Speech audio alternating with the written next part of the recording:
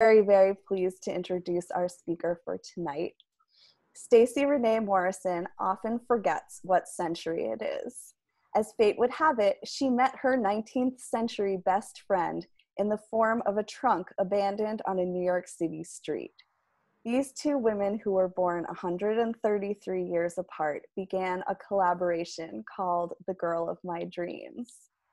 Morrison received a grant from the Rhode Island Council of the Humanities to research and make photographs about the trunk's owner, Sylvia DeWolf Ostrander. She has exhibited her photographs in New York, Rhode Island, Philadelphia, San Francisco, Toronto, Parma, Italy, Cordoba, Argentina, and Jeonju, South Korea.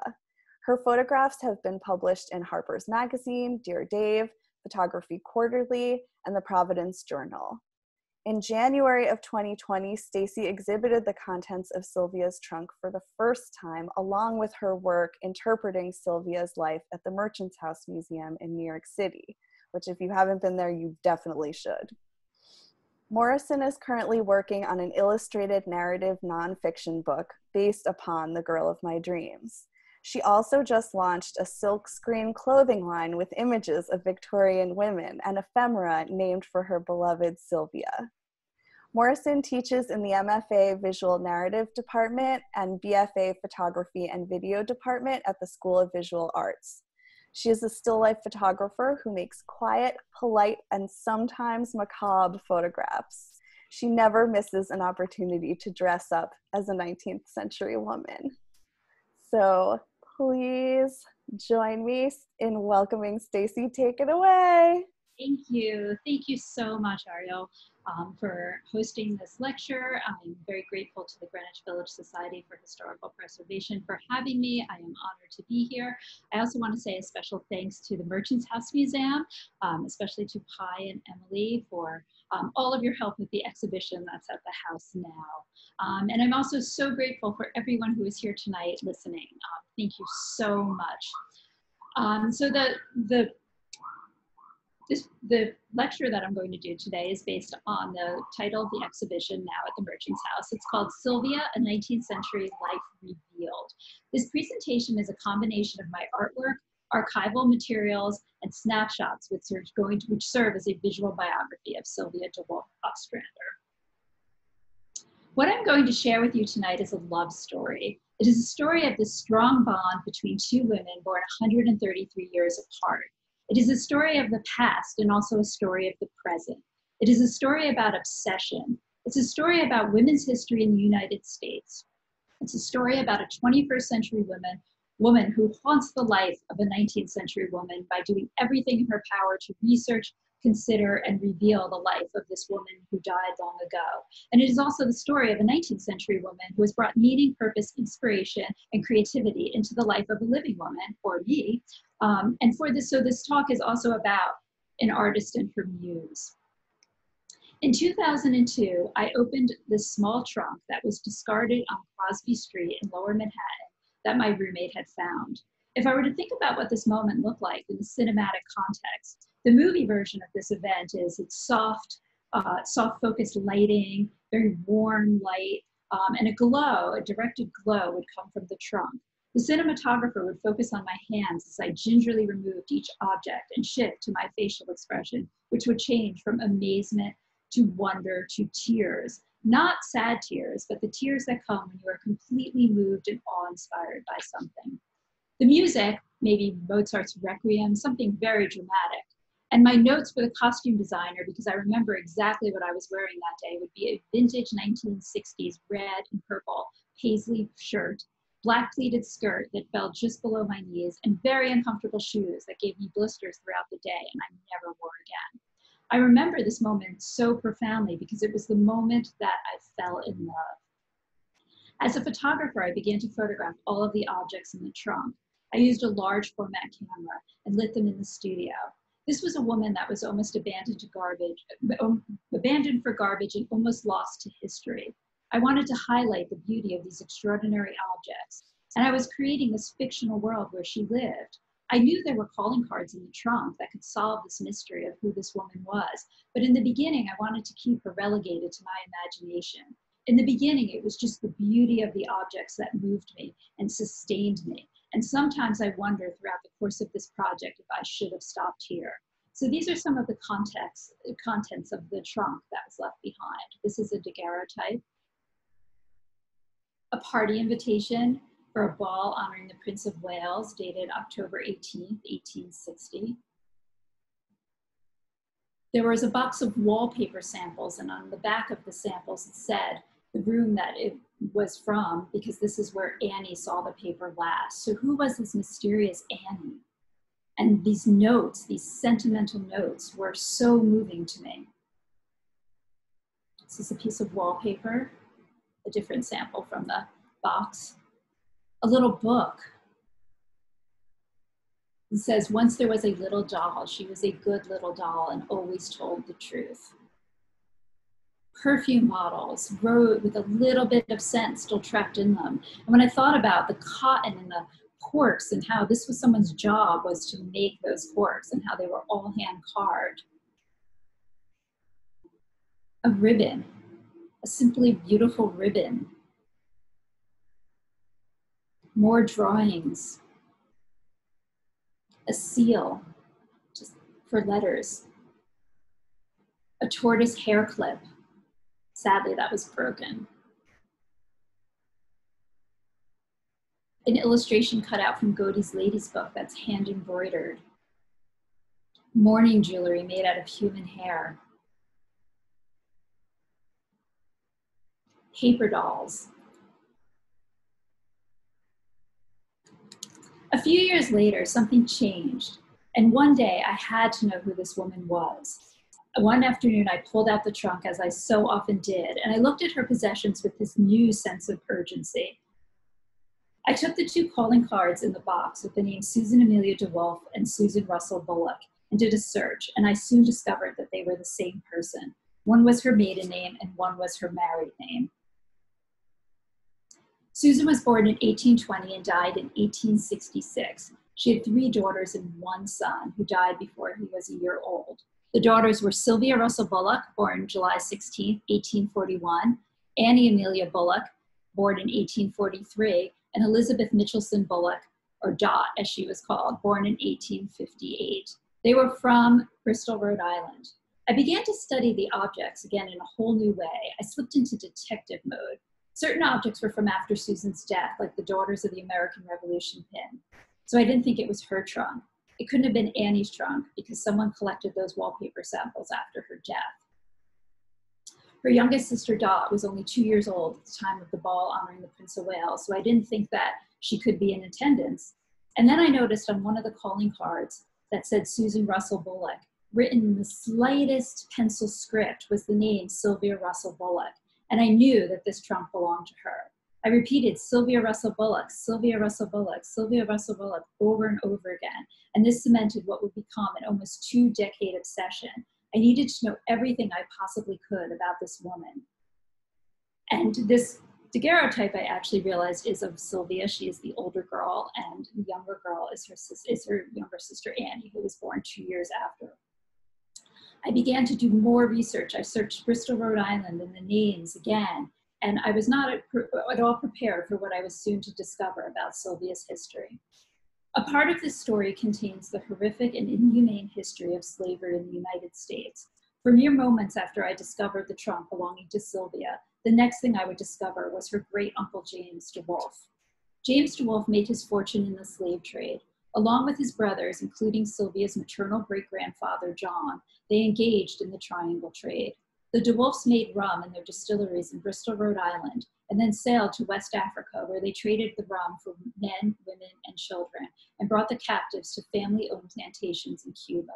The enslaved were taken to Charleston, South Carolina, or auctioned in Havana, and the DeWolf ships in Cuba would be filled with sugar to bring back to Rhode Island in order to make the rum. I cannot presume to comprehend the pain felt and lasting trauma experienced by those impacted by slavery throughout history and its continuing legacy today.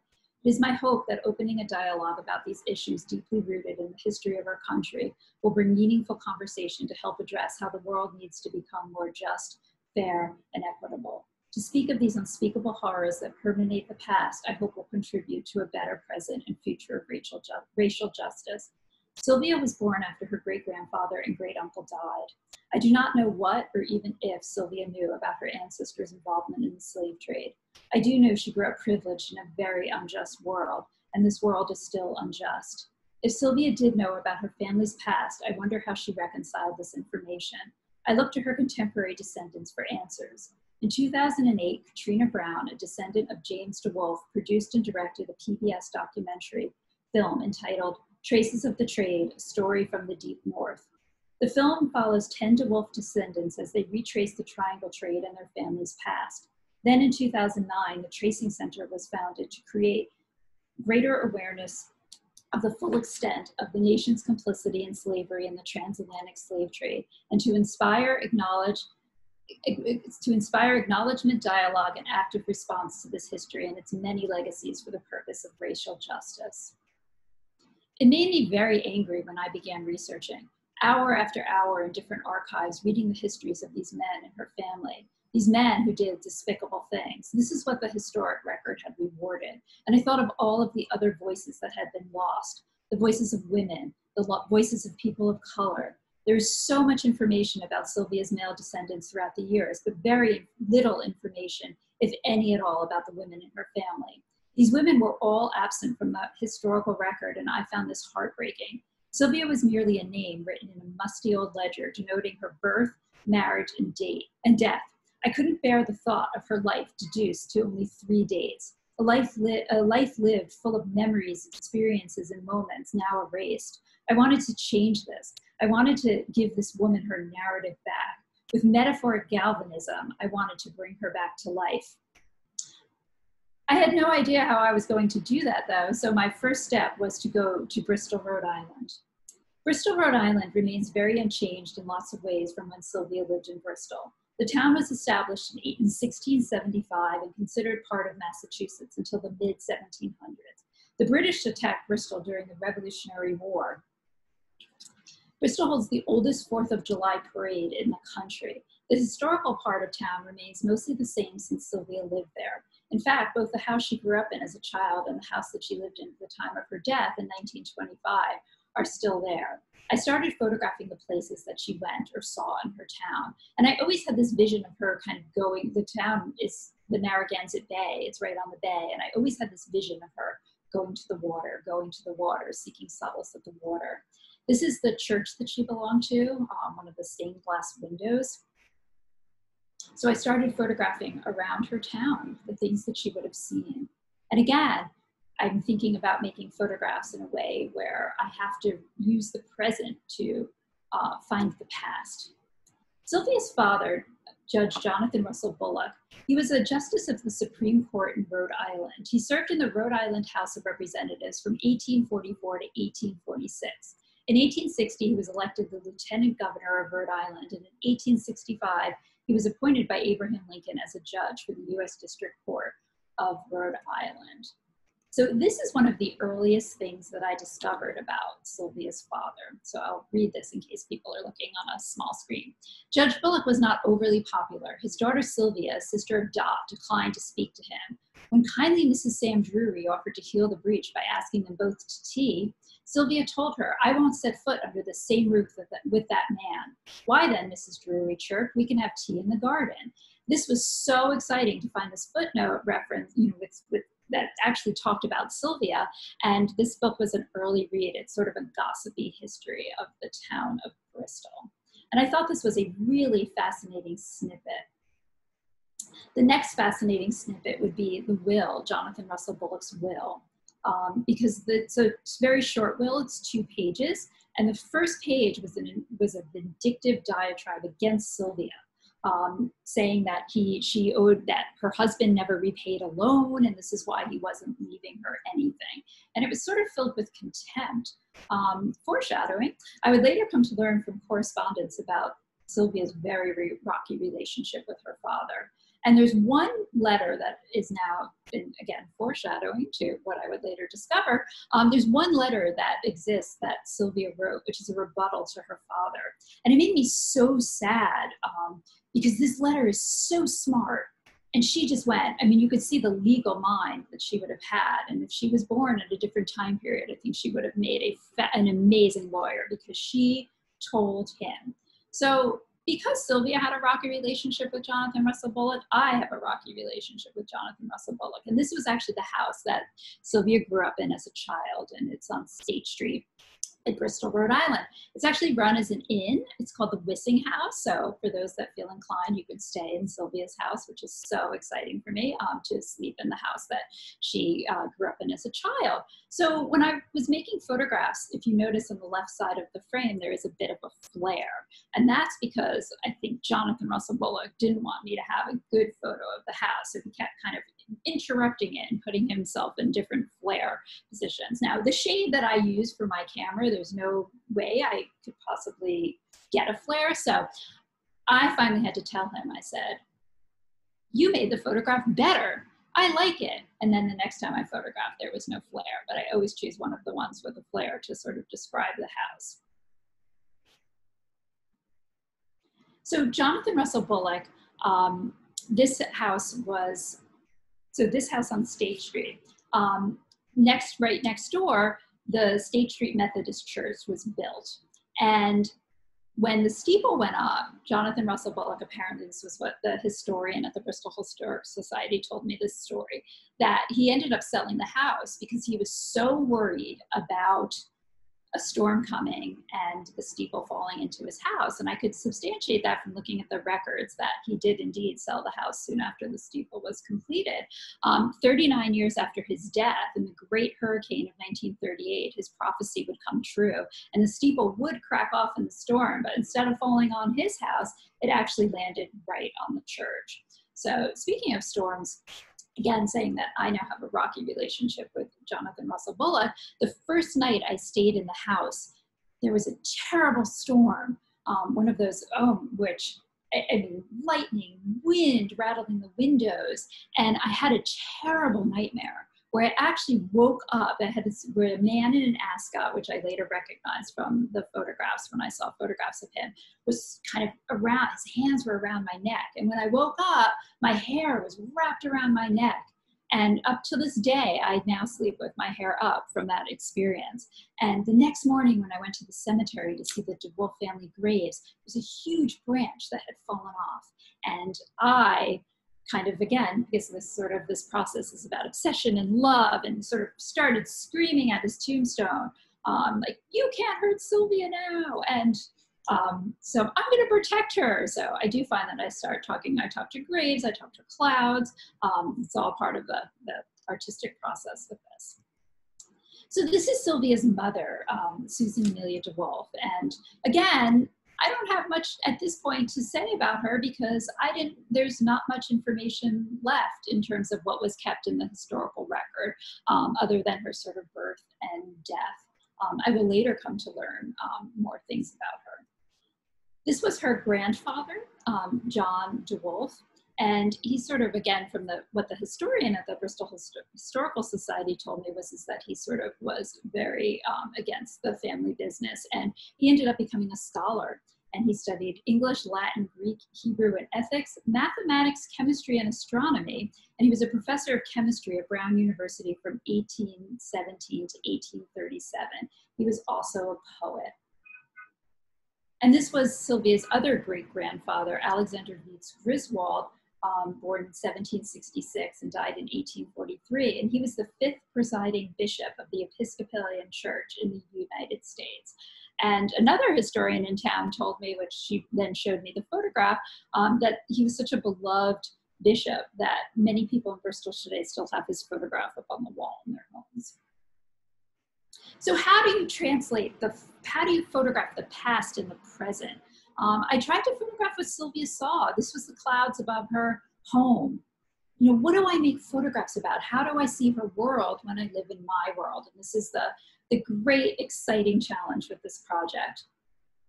This, in 1861, when I was reading this book, titled 1861, about the history of that year, I read that there was this comet That was something that's a comet that we'll never see in our lifetime. And so it was on like a 800-year cycle. And it happened right before the Battle of Bull Run. And it was considered a harbinger of things to come. It sort of was considered a bad omen. So this is Sylvia looking at the comet on the Narragansett Bay in 1861.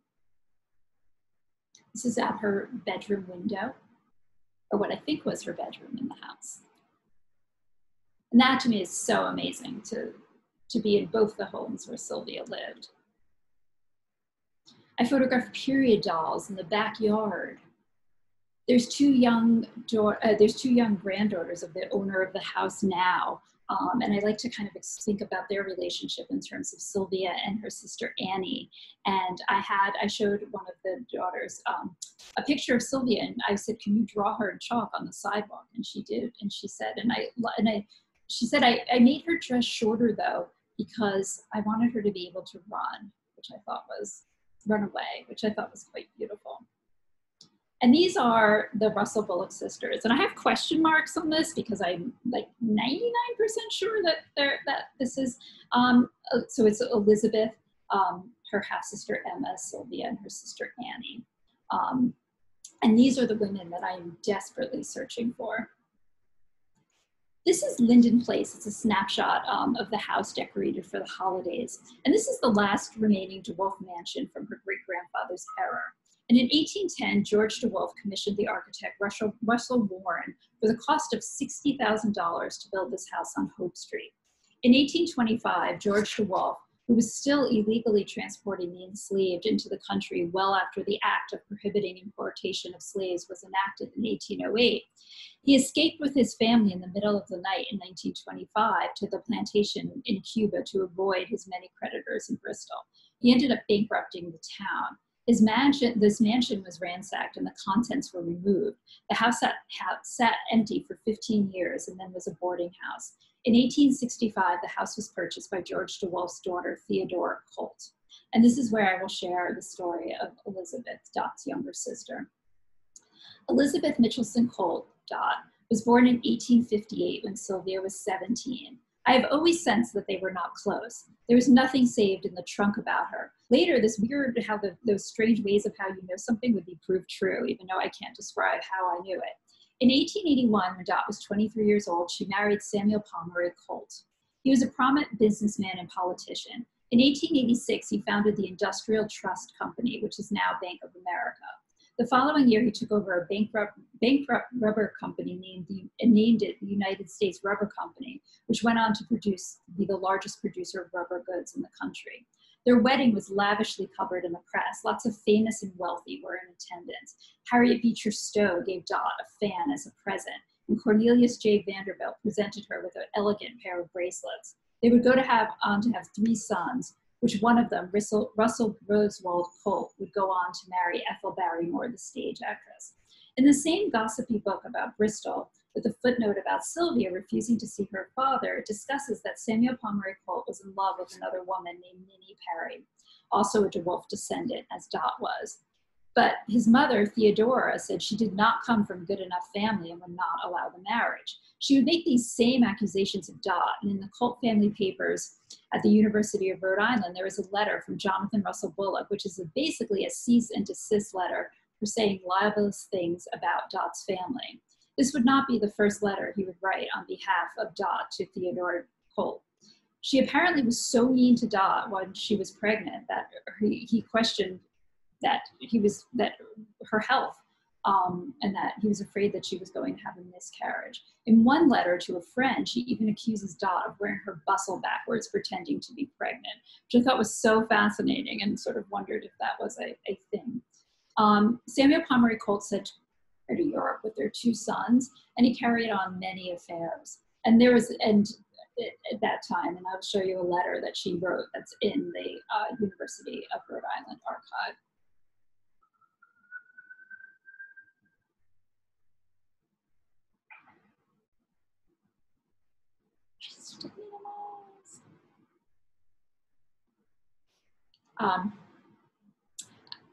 Okay, I read it. Unfortunately, part of the screen is blocked. But dear Pommery, I send you the copy of this letter you wish, not because I deem it right to do so, but because it seemed, as I am dependent on you as president, and as soon as there will be two little children, I must accept things as they are. Money is the one thing I find to which you show kindness and intention. If I had money, such a life as ours would not be necessary. Less than 16 months ago, when you married me, I had both health and good looks, and now have lost both. Do you never think that in the future you will have something to answer for, and that someday you will reap what you have sowed? But reproaches are worse than useless. If you can suggest any remedy for this present painful situation, I shall be very glad to hear and try to follow. Your wife. This is just it was such a heartbreaking letter when I sat in the archive and read it. Samuel Pommery Colt and Dot went through a great public separation. She filed for divorce, which was a scandal in the late 19th century. She sued on the grounds of his affairs. Samuel Pommery Colt retaliated by suing James J. Van Allen, the son-in-law of Mrs. William Astor and former minister to Italy, for $200,000 for the alienation of her affections. For a while, they lived in what presumed to be unbearably happy conditions in the house, divided in half. They never officially divorced, but were separated, but the official cause was desertion. Elizabeth was granted a modest annuity in the use of Linden Place, which would eventually go to her children and grandchildren. Now it's turned over. It's actually a house museum. And Elizabeth spent her remaining years in Newport.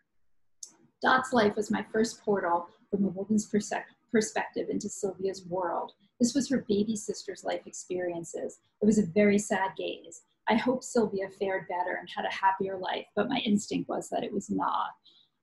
So, and sadly, I would soon learn the truth. These are some of the things that I photographed. They allowed me to photograph in Linden Place. And this was a music box that was in Dot's bedroom, which I always found it's this really happy Rococo scene of a couple. And it really made me consider sort of what marriage was in the 19th century and how it was seen as an economic institution, and how your hopes were for happiness, but sadly this was not the case. This is sort of a photograph in her in Linden Place from the third floor of her sort of gilded prison. Stacy, can I hop in for a sec? Sure. We have a couple of people who are having a hard time hearing you. I'm sorry. That's okay. So a little slower and a little louder if you're able, I think would be helpful. Thank you so much. I'm sorry. Okay. In this photograph, I'm also closer. Let me know if it's better. If you can't hear me. Sounds better to me. It does? Okay, thank you. Thank you, Ariel. So when I was in the Colt family papers, they have boxes of photographs that are unidentified. And all of a sudden I pulled out this photograph and I sort of fell in, my hands went numb, and I just knew it was Sylvia, even though up until this point, I had no idea what Sylvia looked like. And later I was proven correct that this was Sylvia and her son William, but I always found this photograph to be so magical. And they actually let me kind of set up a studio in the archive where I could re-photograph this photograph so I could blow it up really large, which is very exciting. This is a modern interpretation of her sister Emma, and this was her half-sister. After Sylvia's mother's death in 1866, her father remarried in 1868, and they had one daughter, Emma, born in 1869. In 1897, she married a man named Alfred Chesbrough. And to share some grim news, when I was researching in New York, because I did discover that Sylvia and her family lived both in New York City and Rhode Island, I would discover that she committed suicide in 1908 by shooting herself twice in the head, leaving behind a 5-year-old and an infant. The cause was melancholia, but today is more understood as postpartum depression. And this is Emma. 8 years later, in 1916, her husband, Alfred, would be killed in an early automobile accident on the Colt family land.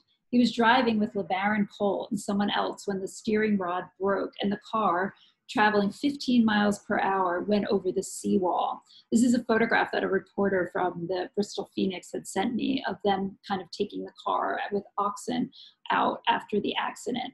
Emma's 2 children were now orphaned.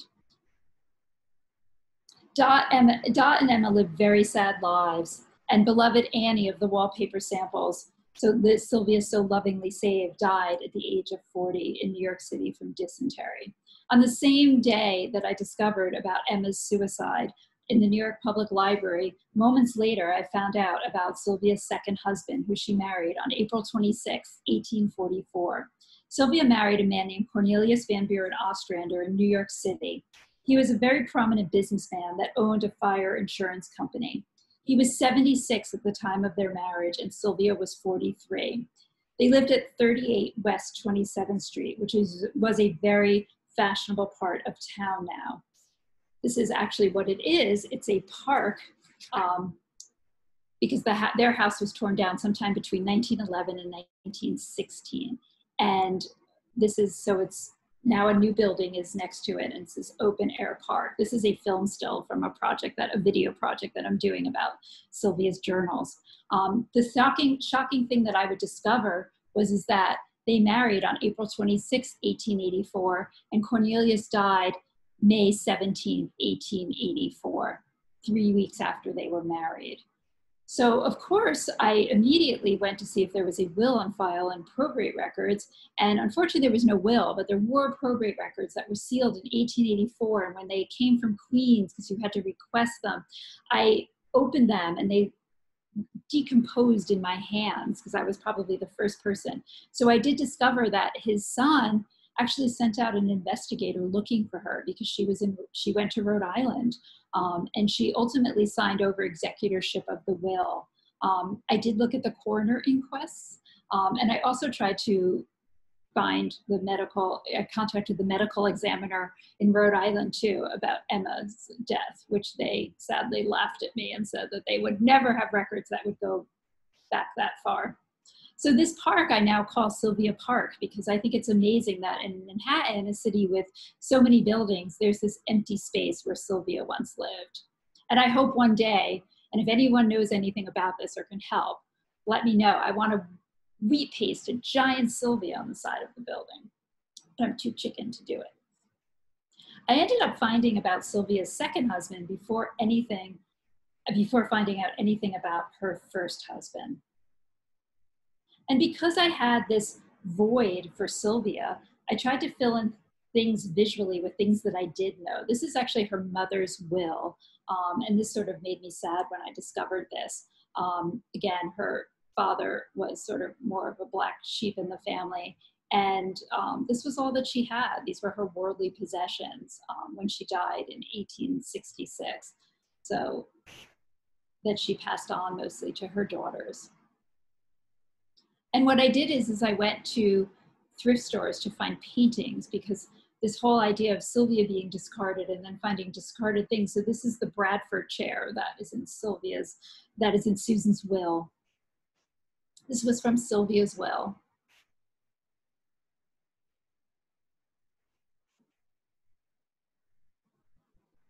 And this was a painting taken from a thrift store painting because I had no idea where these objects were at this time. But there's a new chapter to this story, and it's meeting Sylvia's great-granddaughter. In 2005, my research had stopped with Sylvia's granddaughter, Emily. And to make a very long story short, I will say a random search, a Google search, led to a very fortuitous source, which was the Humane Society in Gloucester, Virginia, which Emily was a member of. And when I made a call, and to make a long story short, I ended up with the contact information for Sylvia's great-granddaughter. And I called her, and we had the most amazing conversation I think I've ever had in my entire life. And Sylvia's great-granddaughter has been so kind and so supportive of my project and research. I'm forever beholden to her because my idea to bring Sylvia back to life would never have happened if I didn't have this encounter with her and her kindness and generosity. And she came to New York and we had a wonderful visit. And then she invited me to her home where she had a large steamer trunk filled with all of these amazing objects belonging to Sylvia, photographs, clothing, her journals, and the rest is sort of history. So here it is, she is Sylvia. This was the first time I had seen a photograph of her, other than the daguerreotype of her and her younger sister that was in the trunk that was discarded for garbage. And I thought she was the most beautiful woman. And then became certain that the photograph from the Colt family papers was the same woman. And of course, I think we look a lot of alike. So you can put in the chat that we do. So I totally want to hear that. Don't say if you don't.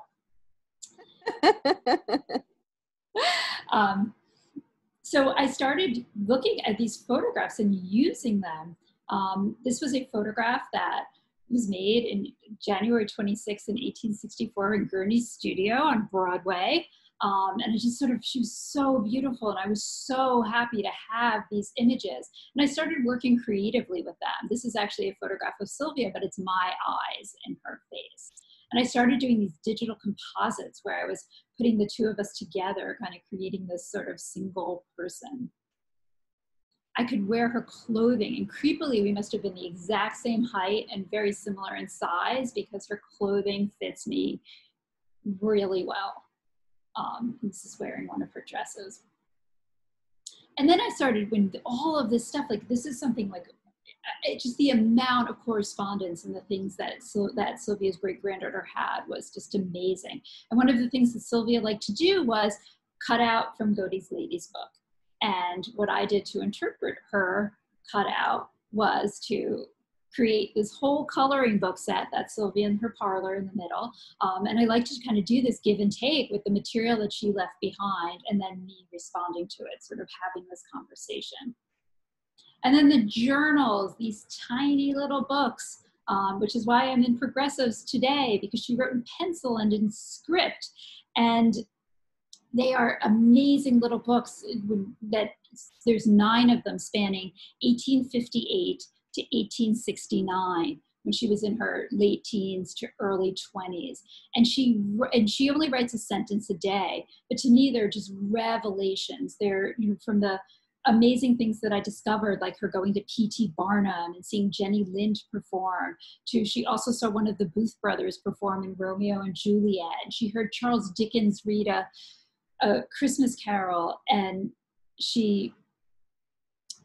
even the small things like walking one day in the snow down from 49th Street to her home on 22nd Street and eating at Delmonico's and seeing Faust and going to the ice cream salon. These books are just magical in terms of kind of knowing, kind of grounding where she was, and also sort of living in this city at a time that was such change in New York City. So I use her journal entries to kind of translate visually. And yes, people did wear red nail polish in the 19th century. That's a joke, they did. But one of the first things that I did was went to Beacon Street to see the military and the prince, and went to the ball in his honor, had a magnificent time. So of course the invitation that was in the trunk was this first thing to sort of creating this story, because in the invitation there's a dance card, but the dance card was blank. So it left this mystery as if she actually attended, and I found she did. So when I was doing research at the Boston Public Library, I found this stereo view by this photographer named Delos Barnum. And because it's public domain, they gave me permission to use it. What I did is I actually did a little, like, I just, from thinking about this and thinking in Sylvia's world, I actually wanted to be with her. So I actually put myself in the photograph. I won't tell where, you can try to find it, but I wanted to kind of be in this scene because potentially I know she was at this parade, so maybe she was in this photograph. I then went to photograph the ball honoring the Prince of Wales in Newport, Rhode Island at an 1860s ball because I wanted to, again, use the present to find her life experiences in the past. This is one of my very favorite photographs from the series. This is what she wore to the ball. And it's me in her dress. She left behind. This dress is stunning. And then the Civil War. The Civil War was a big consideration. Sylvia was in her 20s when this happened, and she lost a lot of loved ones fighting for the Union. Unfortunately, Sylvia didn't write too much about politics in her journal. She wrote really about the Civil War, mostly when she would be attending a funeral for someone that she knew. But the war and the loss in her life, both her life and collectively, inspired me to go to Civil War reenactments to find the people in her life, in my life. So this is her friend and probably cousin, Georgie DeWolf, an unknown Union soldier. You guys can decide which is which. But this man, Joseph Judson Dimick, and this is another love story within this love story. And Joseph Judson Dimick, or Judd as he was known, he was married to her cousin Dora, and he was 12 years her senior. He was a major in the 82nd New York Infantry. And there was something between them. He sent him the most beautiful, heartbreaking letters soon after the Battle of Bull Run. And he made this prophecy that it was going to be a long and bloody war. This is a photograph of Judd by Matthew Brady. In these letters, he tells her he doesn't want to be a carpet knight. And I just thought that term was so fantastic. And when I looked it up, it was a term for being appointed sort of a knight in court, but you never actually saw active battle. He tells her that he thinks of her often and wishes to see her in these letters. He mentions in the letter they have to talk about that thing that happened between them, which just tortures me.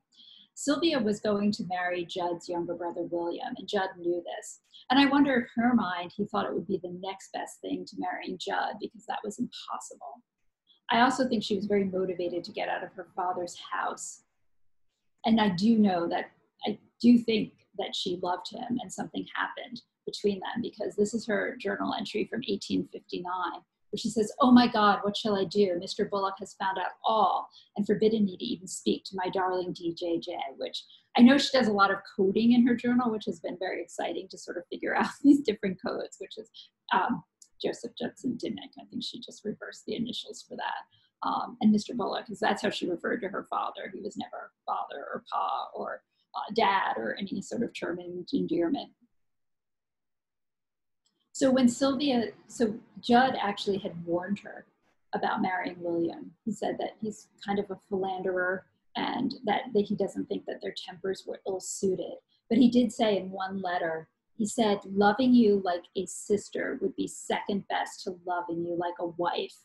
And somehow I still read that line, and I've read this letter over and over again, and it still gives me goosebumps every time I read it because it's so profoundly beautiful and moving. When Judd and William are at war, Sylvia is between Brooklyn and Rhode Island. William is discharged and Judd is fighting. Judd ends up contracting typhoid fever. These are her journal entries. Letters saying that Judd was worse, if only I could go. June 19, 1862. And then June 22nd, 1862. "Oh dear me, what fate, poor Judd growing worse. Had a telegram from William, if only I was with him." And I think of this entry as an ambiguous poem because I don't know if she meant with William or with Judd. I like to think Judd. And I know she prayed and she prayed. And this is a letter from William, which I'll give everyone a couple of seconds. Unfortunately, screens are popped up, so I can't read the whole thing. If anyone comments in the chat that they want me to read it, Ariel. I will definitely let you know. I'll give people. I'm reading it for now. Okay.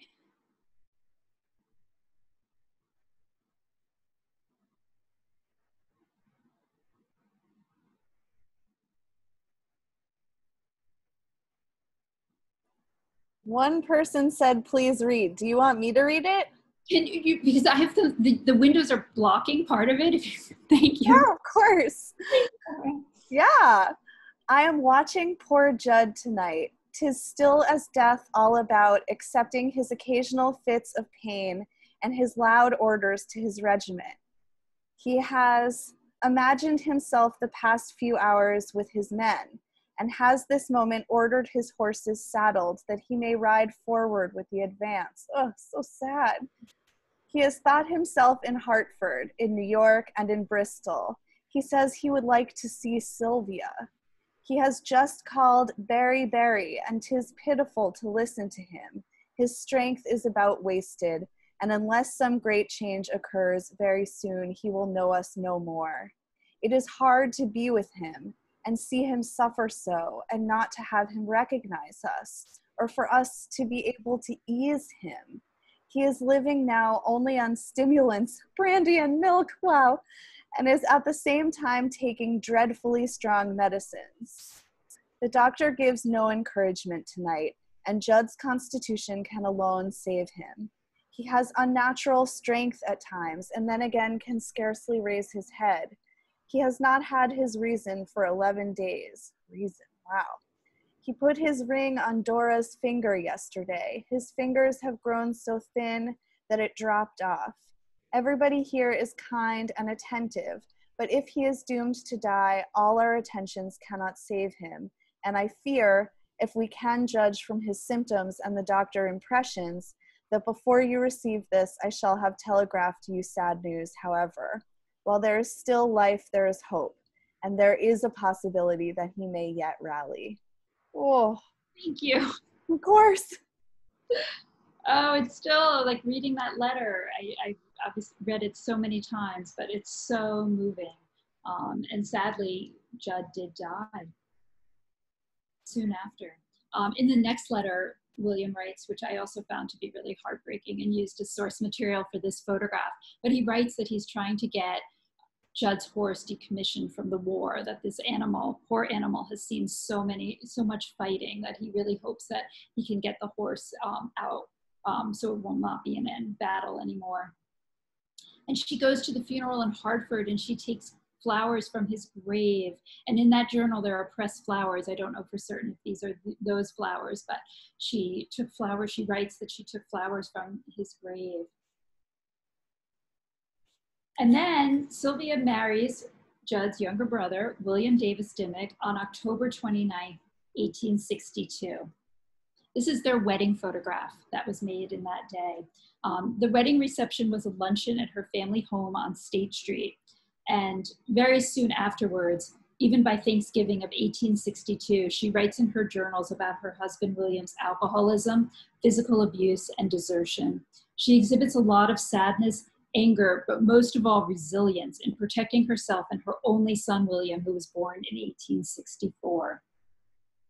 And this photograph has always struck me because I know in the 19th century people didn't smile in photographs, but there is something so profoundly sad for this being a wedding photograph as sort of a prophecy of what is to come. This is a photograph of Sylvia and her son in 1864, soon after his birth. Though divorce was legal at the time, it was not considered proper for a woman of her social standing.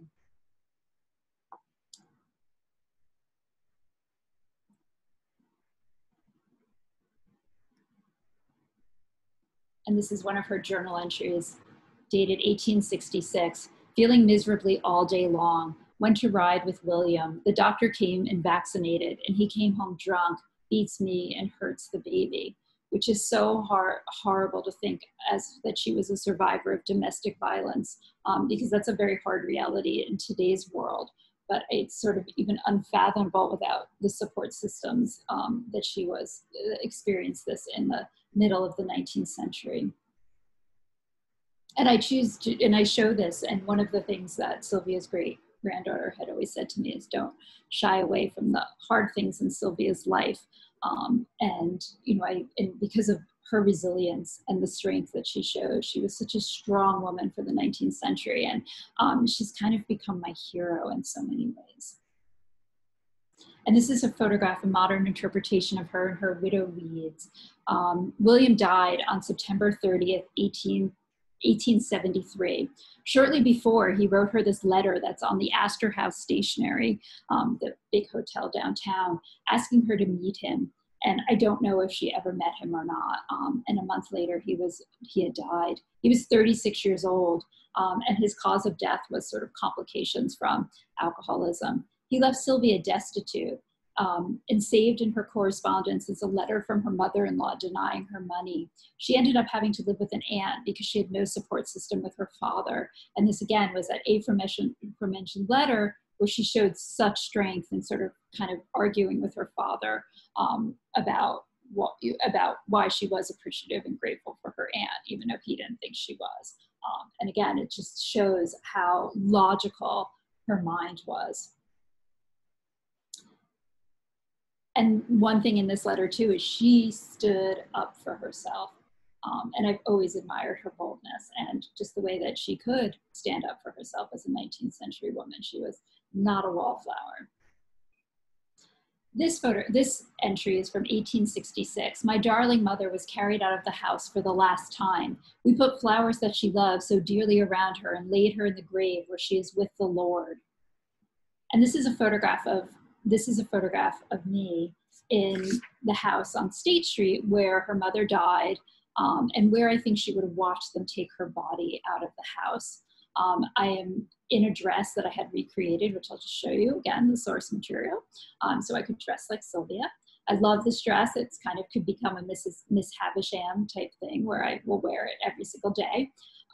But I'm a strong believer in the ambiguity of the photographic image. I think the very same photograph can present both a truth and a fiction. And all of my photographs do just this. They are the truth, but they are not all truthful. And I say this because this is the closest I can get to time traveling. And I have tried so desperately. The amount of times I have stood in Madison Square Park in the snow, for some reason, maybe because of reading Jack Finney, although that was Central Park. I think that I can, and I'll stand there and I'll close my eyes and I'll be like, when I open them, it's going to be 1866. And I'll say it over and over again. And one time I even wore Sylvia's dress just to be prepared. If I did go back, I would be properly dressed. And I just always awake to the present, sadly. So I have to figure out a way to time travel in my photographs. And that's both the challenge and the very exciting thing about this project. I love to take self-portraits of Sylvia. This is in her house on State Street. And this is a letter, so this is a bundle of letters that Sylvia saved that were written to her from her sister Annie. And it says, letters written by my only, which is underlined, sister while in Boston and New York in the autumn of 1878. And it's a little snarky because she did have her younger sister Dot, who was born 17 years before her, and also her half-sister Emma. But obviously she was only really close with her sister Annie. My modern interpretation of Annie. Annie went to the ladies' seminary in Philadelphia. I have her journals, which are also really fascinating. And I have one of the things that I absolutely love that is preserved in the collection is her school paper about the politics of 1860, which was really quite fascinating to read and quite smart for a 17-year-old girl. This is an actual photograph of Annie. And this is from one of her journals, which I just am so moved because I love how she was practicing her signature and she was trying out different bees, like one more squirrely bee, another just sort of kind of, when you're young, figuring out what is my signature going to look like. And this was actually the day her sister Dot was born. This has stayed all day with Anita, had a splendid time until evening when unpleasant news made me come home. So I'm pretty positive the unpleasant news was actually the birth of her sister Dot. So my thought that they were not close to begin with was sort of proven true in terms of what I would later come to know about Sylvia, that they were not close. This is my interpretation of Dot. I came home, found a telegram saying that Grandpa DeWolf was dead, so I had to give up going to the sociables, so disappointed. Granted, I can't imagine Sylvia ever thought that there would be this woman 150 years later that would become obsessed with her and do all this work about her and spend 2 decades of her life researching and making work. But I love, she's just so honest. She couldn't go to the sociable. The next day, the entry was that she had to go by mourning, and mourning clothes, and not that she used an exclamation point, but I sensed an exclamation point. So I made this photograph about that journal entry. Rained hard all day. Oh, how dreadfully low I feel all the time. Oh dear, oh dear, oh dear. I wish I was dead. November 11th, 1860. Now, what was so astonishing for me about this journal entry is that journals, when I read a lot of scholarship about how journals were used for women in the 19th century, it was more of a pragmatic tool. Like you wrote about who you saw, what you did, and it was kind of this, it was encouraged for women to do this so they could kind of, start running households and keeping track of things. So I love, you know, just in terms of this being so modern, in terms of how we think of journals today that are very personal, and that we use as personal reflection. And I mean, this was really hard to look at. And again, her honesty. It's a photograph in response to that. It's actually one of her dresses. Went to church in the morning, read the rest of the day. I wish I was with Anita tonight. November 18th, 1860. Friend Anita. And this photograph is of, there's a small envelope in her collection of papers, and it says, kissed by Edward Everett, henceforth and always precious, April 18th, 1860.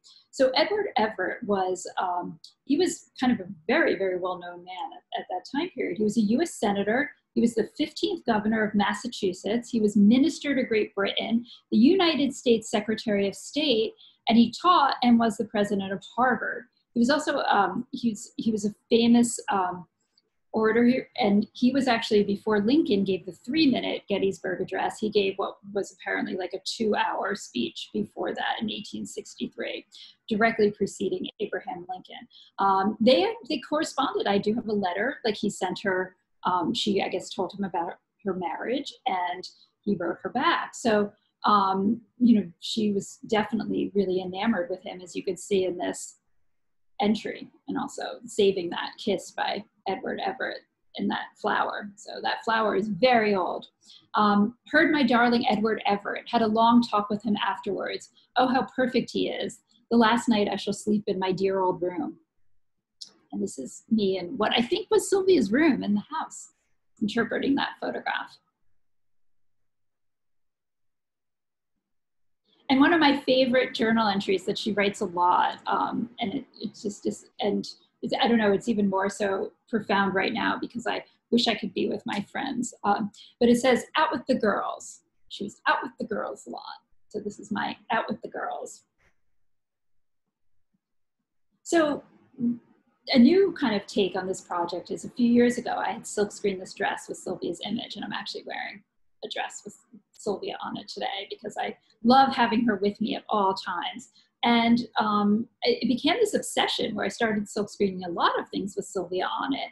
And I did this series of photographs where I'm showing her these dresses. And sometimes when I get in this, you know, like, again, that idea of like, could Sylvia have ever fathomed that this woman is going to now wear her on her clothing or any of this when she passed away in 1925? So this is my series of photographs of all different dresses. I have casual and fancy at Sylvia's grave.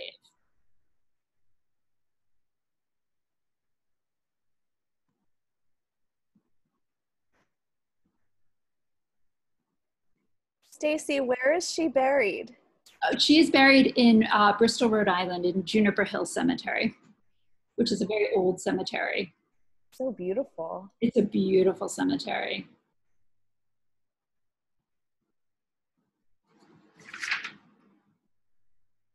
And lastly, so Sylvia had an exhibition at the Merchant's House that went up in January. Sadly, with the way the world changed, she's still at the museum. But just to kind of talk a little bit about why the exhibition, the Merchant's House Museum, for those that have not been there, and you absolutely should, it is the best place in New York City. And it's the house that belonged to the Treadwell family. And I first went to the Merchant's House when I was researching Sylvia because Sylvia was a contemporary of the youngest daughter, Gertrude. Gertrude was born in 1840 and Sylvia was born in 1841. And I wanted to see what none of her homes in New York still exist. And even if they did, they wouldn't be as preserved 19th century house. So I wanted to see what her life was like. And again, and because she was a contemporary of Gertrude, it just became the most fantastic place in the entire world to show this work. Because unfortunately, whereas I know a lot about Sylvia's life now, they don't know as much about, or there's not as much known about Gertrude's life. And we don't know. And one of the magical things is that Sylvia and Gertrude could have known each other. They certainly could have been together at some kind of at a church, to hear a speaker at church. They definitely kind of ran in sort of similar social circles. I know Sylvia tended to, at least from her journals, hang out with people she knew from Rhode Island, but that's not to preclude that they weren't in the same room together. And that's so exciting. So what I did is using the display cases in the home. This is sort of, I created Sylvia wallpaper, and this is actually her trunk. So people are always, to get a visual of what the trunk actually looked like. It was a small trunk. It's about 1.5 feet by 10 inches long. So and displayed there was the party invitation for the ball honoring the Prince of Wales. This is some of the objects in the trunk that were displayed. And this was the first time that I've displayed sort of my work interpreting Sylvia, but this was the first time I've ever shown the contents of the trunk. And it was incredibly moving to see these out in the display cases, her world and life sort of laid out this way. These are some of the photographs. A Valentine, her list of wedding presents, her invitation to the Harrison White House for the Daughters of the American Revolution conference.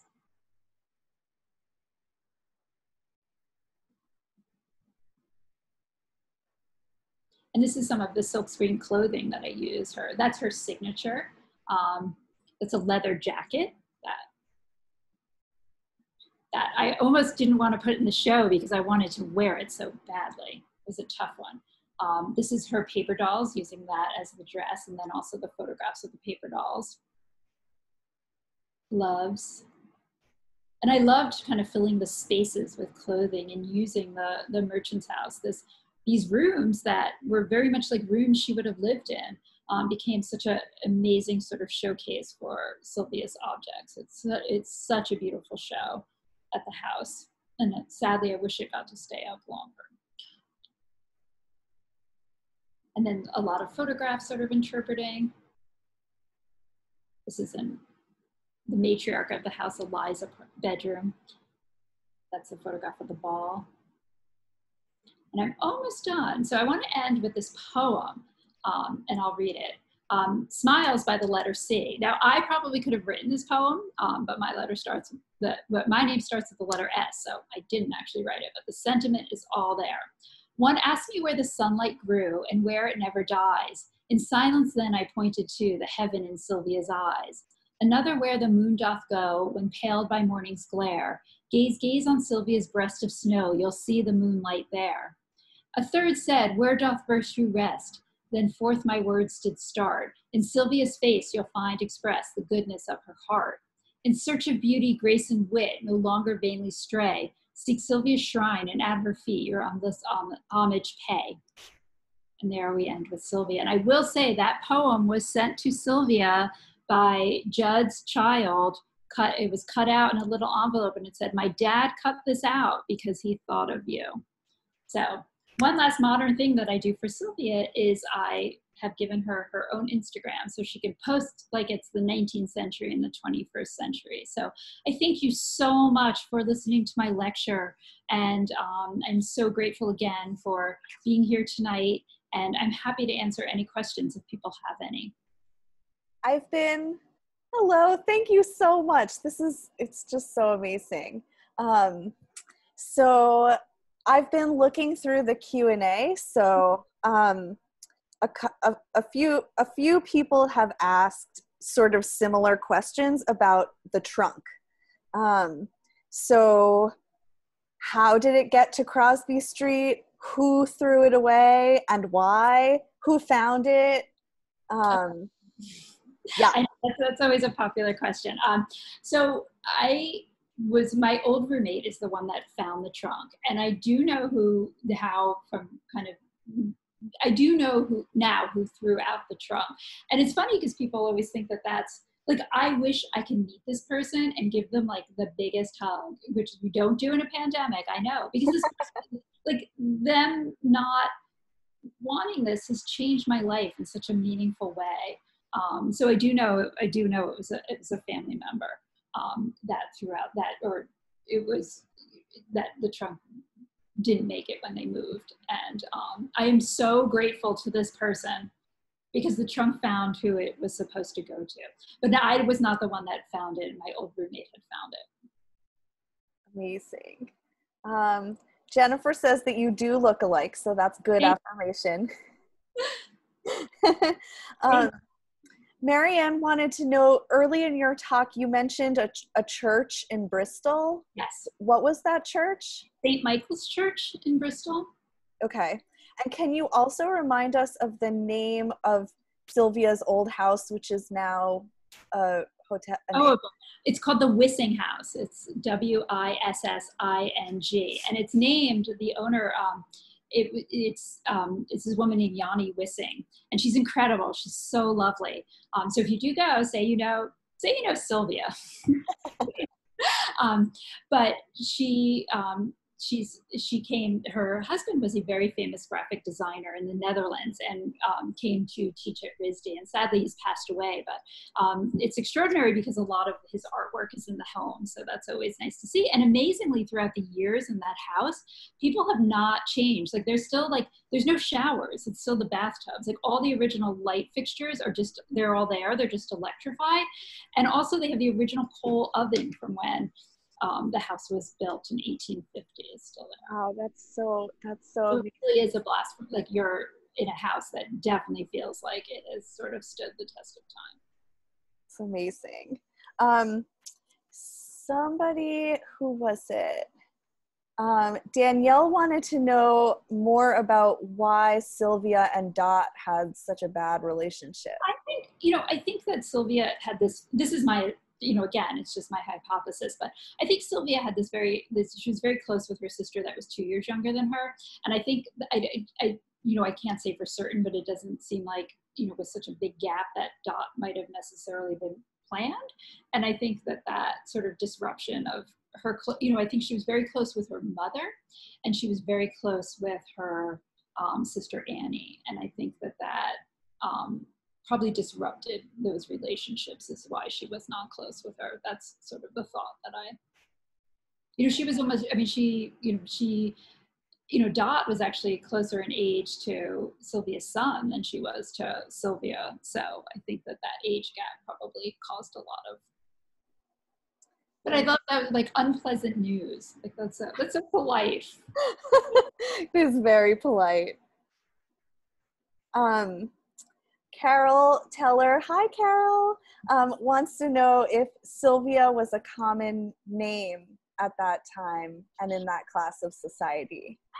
I do know that her grandmother was named Sylvia. I don't know the answer to that question. It's not, there's, I think there's names that you see with more regularity at that time. I don't think it was necessarily common or uncommon. I'm sorry, I don't know the answer to that. That's all right. We also got a question just now from Heather about her friend Anita. Do you know anything else about her? That sounded very special. Yeah, Anita lived in the house, so the church would have, there was the church that was built in between them, and then Anita lived in the other house, and her house is still there too, which I love to kind of walk that distance between the two homes. And she was at Anita's a lot, and it seemed like she really was very happy with the Smith family. It seemed like they kind of, again, because I know her relationship with her father was not a good one. And it seemed like they did a lot of things. Like I know they took her to Newport, and Anita had a brother, John Henry, and it seemed like they were all really close and really good friends. And I think she probably felt safer and happier in Anita's house because she was always in Anita's house when she was in Bristol. It was, it seemed like it was probably a happier home than maybe her home was. Yeah, we've gotten also a couple of like really delightfully spooky questions, which I'm gonna mush together a couple of these questions. So Stacy and Patricia both are sort of picking up on your connection with Sylvia, especially vis-a-vis seeing her father's ghost, in the edge of your picture. And I guess the questions are like, how do you see your relationship with her through time? Like, is it that you feel her presence, and then to sort of add to that, when you feel these things, how do you assimilate the hardships of her life, which are separate from your own? It's, um, sometimes, that's an excellent question. It's a very personal question too. I have to remind myself that I'm not Sylvia, that I'm Stacy, that I'm like, no, this was not my life, that we're separate people, because in some ways I've sort of merged. So I'm spending so much time thinking about her, and I do, like, I think of her, like I do, and I don't, it's not so much a presence, or like but she's just always with me, and I find myself, I talk to her, I ask her counsel. She's an ancestor. She's, and I just, and a part of me too is because I've spent so much time on this project, and it's still so sustaining for me, and it manifests itself into so many different ways. And the silkscreen kind of images being the newest version, that, like, I can't imagine her not with me. And I do, and I think in some ways she kind of gives me this strength, and this will sound kind of funny, but in a situation where I don't sometimes have to be Stacy, I'll sometimes introduce myself as Sylvia, because I feel like I can be like a saucier version of myself, like a braver version of myself.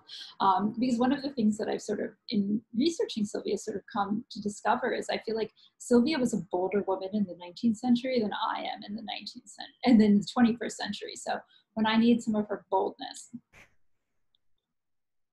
I'm Sylvia instead of Stacy. I like that very much. Erica is wondering if you can put back up the picture that you added yourself to, so that she can try to find you in it. Okay. If you can. And in the meantime, when you talked to Sylvia's great-granddaughter, does she have other descendants? Do you know like what they intend to do with the things of hers that they've inherited? Wait, I'm sorry, let me try to share. Okay. Oh, I'm getting There we go. I've definitely been in touch with some descendants. I don't know, that I don't know the answer to. Where the stuff will eventually. Yeah, folks are also asking about her relationship with her father and why it was so bad. This is sort of, again, total hypothesis, sort of, but I feel like if Sylvia was born a boy, they would have had a great relationship. I think that Sylvia was very strong-willed, and I think she was very smart, and I think she stood up for herself, and I think she said it like, she was not kind of a shrinking violet, so to speak. So I think if she was actually born a boy, they would have had a very different relationship. But I think because, she seems, that she didn't take kind of his, she just disassociated herself with him. So I don't know the actual specifics if something happened and there was a rupture. I do know that I did find later on, reading these letters that were written to her sister Annie, at one point when they were younger. I think, Sylvia was maybe like 10 or 12 at that point, because Annie, I think, was 10. And he calls her Syl. And I was like, oh my God, like this term of endearment. So I'm not sure what specifically happened, but I really feel like, I think it was because Sylvia was a kind of a strong woman that they just clashed. And maybe they had such similar personalities that they clashed. But also that I would discover in letters later from Sylvia's mother, that he was very stern. Like, he was not he was not well liked in the town. That was another footnote in the book, where apparently someone was like applauding when his funeral went by.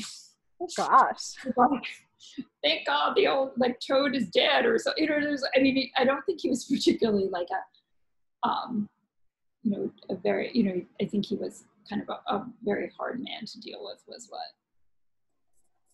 But I'm worried about saying things because I don't want him to haunt my dreams tonight.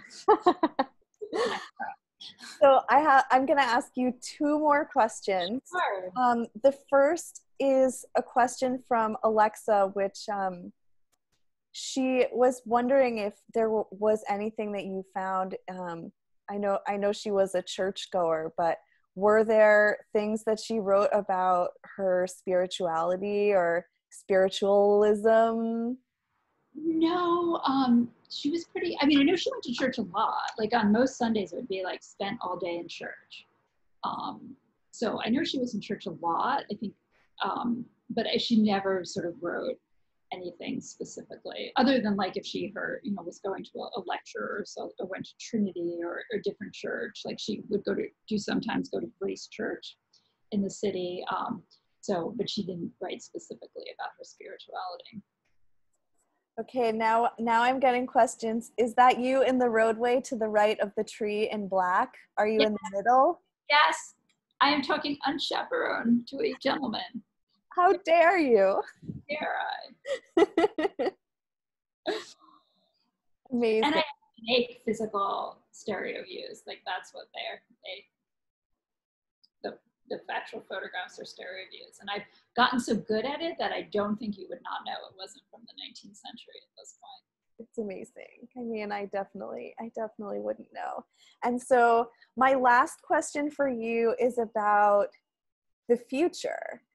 A number of people have asked, are you still researching about Sylvia? Are you still making more art? Are you thinking about publishing her journals? What comes next for you and Sylvia?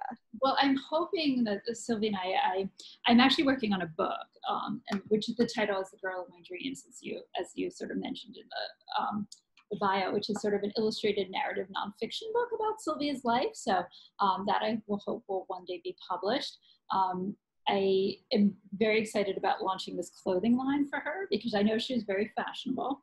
And she did talk about clothing in her journal. So I am creating this line of clothing with 19th century women, not with her on it, but other women. I'm the only one that can wear Sylvia. But I'm doing that. And I'm also working on a new visual project, which I'm trying to find, which I'm exploring my own family history and trying to find 2 great aunts that died in the Holocaust. Oh, amazing. All right. Well,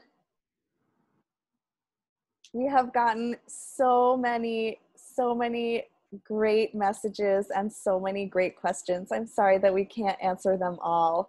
But for all of you who are still here with us, the 110 of you, thank you all so much for staying with us. We're going to send out an email following up from this event. And so I'm going to include the link to the virtual exhibition at the Merchants House Museum. So thank you. Yes.